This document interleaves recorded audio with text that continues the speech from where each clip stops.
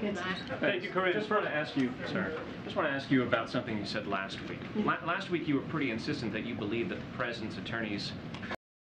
Do you still believe that?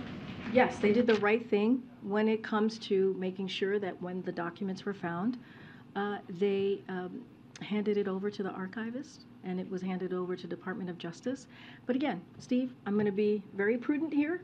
I am going to be very consistent. It is an ongoing legal process.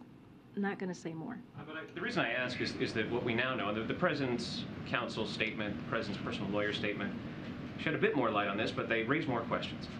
Namely, the first call that the President's personal attorneys made on November 2nd was not to the FBI that they had found what we now know were top secret documents out in the open. The first call was to officials here at this White House in the West Wing.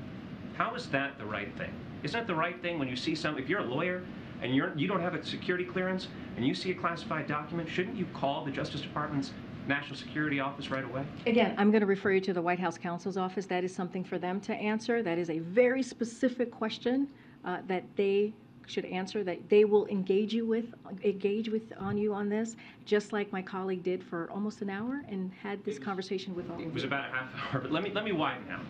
Why is it the matter of this White House counsel to deal with documents from 2 administrations ago?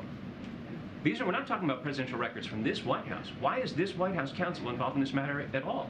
Again, this is something for the White House counsel to address. I am not going to address that from here.